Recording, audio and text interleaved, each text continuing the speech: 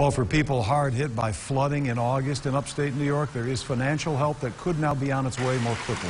President Trump has declared a major disaster in several areas, meaning federal funds will now be freed up quickly for repair and replacement work.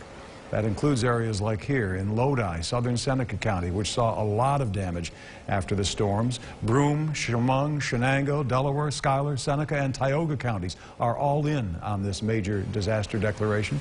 The federal emergency